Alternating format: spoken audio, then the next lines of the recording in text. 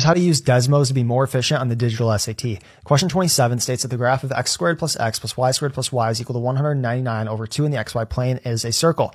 What is the length of the circle's radius? With a question like this, there's a lot of room for error if you try to do it by hand, so I highly recommend using the graphing calculator that's available on the digital SAT to do this.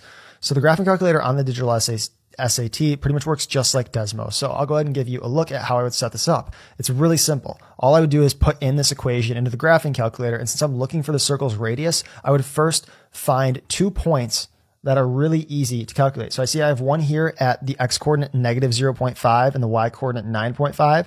And then I just find the opposite coordinate, right? So I just go straight down and I see I have at negative 0.5. So the same x coordinate, my y coordinate is negative 10.5. So that difference is from 9.5 down to negative 10.5. So that means that I know my diameter is 20. Go ahead and write that. We know that our diameter is 20. So 20 is equal to d. We know that our radius then has